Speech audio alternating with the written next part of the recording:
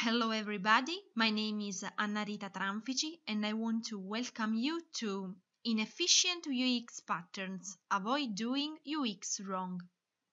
This screencast will look at some ineffective UX patterns that you should avoid when building websites.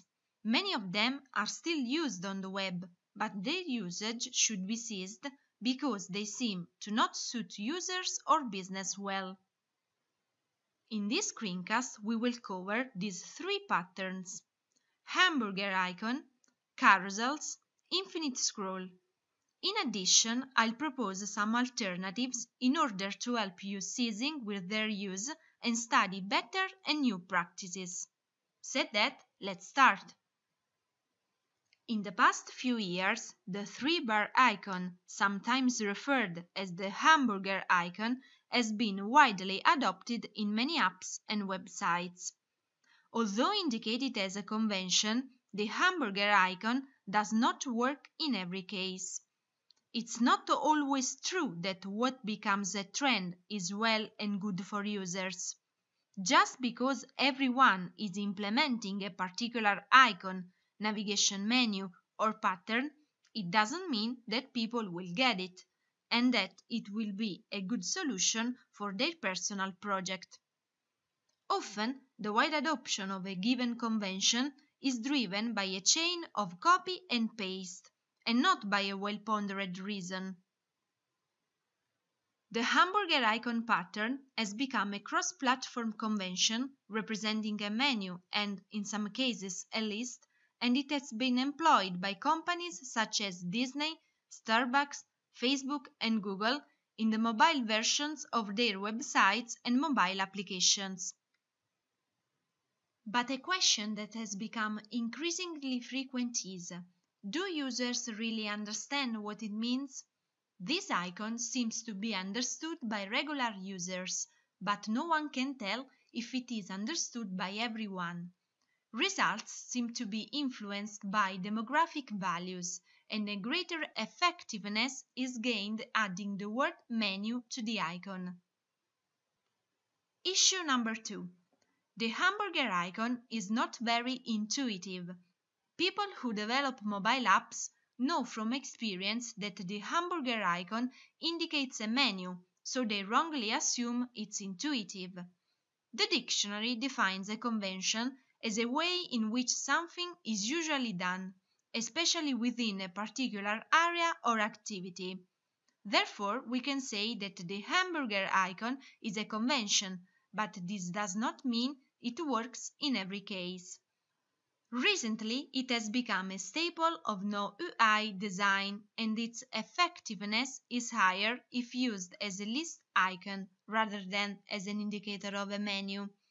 Actually, the hamburger icon does not look like a menu icon unless users already know that it's supposed to show the items of a menu. The key point is that it would all depend on the user base and how exposed they are for its use as a menu button. So, positioning, experience, and widespread use can give users insight, but they do not ensure its engagement and satisfaction. The takeaway lesson here is that a solution is never valid for all projects or for every situation. In this specific case, the hamburger menu ended up not being the best answer for a mobile navigation menu. As possible solutions, you can try using the word menu instead. Consider using a down arrow or another active icon. Reconsider the menu position and function. Use an off-canvas menu and use a tab with an arrow to indicate active interaction. Why shouldn't I use a carousel? For this question, there are at least 3 good replies. Carousels are tricky. On the surface, they seem like a good idea, since they hold a lot of content in not a lot of space. But they've got their downsides too, and there are several reasons why you should avoid to use a carousel in your website. Issue number 1. Carousel's click-through rates are terrible for every slide except the first one. Reports suggest that of the very few people who click on a carousel, upwards of 80% of clicks are on the first slide, with lower than 5% on subsequent slides. Carousels that just have forward or back navigation don't give the user any incentive to click through. Users visit websites to read content they are interested in, and they should be guided to the content they desire. Carousels undermine this goal. Issue number 2. Carousels that auto-rotate are rarely set at an appropriate speed. People read at a different pace, and this is the reason why it's impossible to tune the carousel to the correct speed. Whether it be too slow or too fast, it annoys. Carousels compromise information retention. Studies suggest that the motion of an auto-revolving carousel often makes carousel look like banner ads. So users often gloss right over it and retain very little of it. Said that, what should I use instead of a carousel? The best solution remains the classic approach. Prioritize content and feature one item at a time in each space. Rather than 4 or 5 content pieces that get buried in the same region, choose the most important message and display that, changing your featured items often. In this context, there is a case that is worth a mention, and that is the GitHub homepage. Endless scrolling emerged from social sites like Twitter, Facebook, and LinkedIn in order to skip the need to click when moving between pages. This is a technique to make the browser auto-load new content when the user reaches the bottom of the page, so that it is not necessary to look for pagination buttons to go to a next part. The whole thing will appear just by rolling the mouse wheel.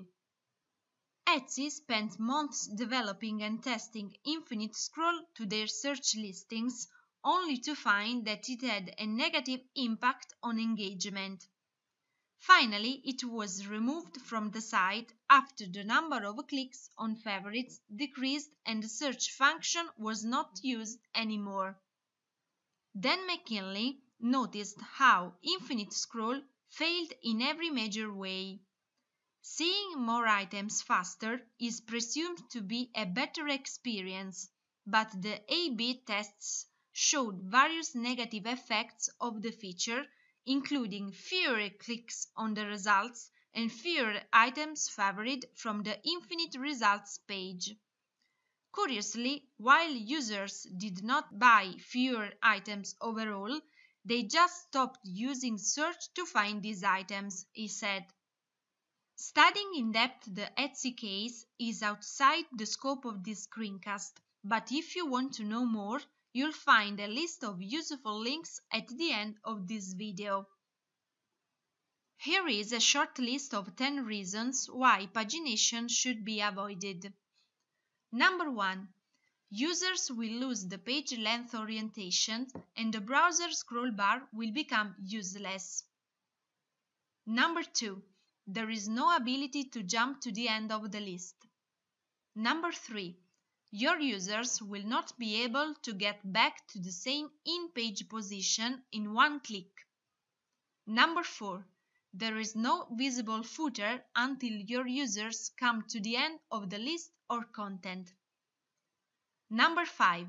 Slow experience and a lot of browser memory as the page scrolls down. Number 6. If you switch away from the page by following a link, there is no way of getting back to where you left off. Number 7. Lack of sense of completion, with no closure for users. Number 8. There's no SEO opportunities for content located below the first scroll. Number 9. You lose the ability to bookmark a dedicated point of interest. Number 10. The fear of missing out data or other options will distract your users from completing an action. Using or not an endless scroll depends on how users will be interacting with your website. However, there are two alternatives that you should consider. The first one is the standard pagination with the option of setting page size. The second one is the automatic loading of some content rather than a non-stop barrage of content. To sum up, 3 tips to take with you. Try to avoid the use of the hamburger icon. Avoid the use of a carousel to display your images. Think about the use of the infinite scroll in your website and reconsider the use of alternatives that better fit your needs. In this screencast, you have discovered some examples of potentially ineffective UX patterns and explored some interesting alternatives. In conclusion, we can say that testing is the key, since user testing and A/B or multivariate testing can really tell you whether your design is working or not for your specific case. The best advice I can give you is to look at your users' needs and avoid to imitate others blindly. If you want to discuss about UX patterns or anything else, get in touch with me using my email address or on Twitter. Bye bye!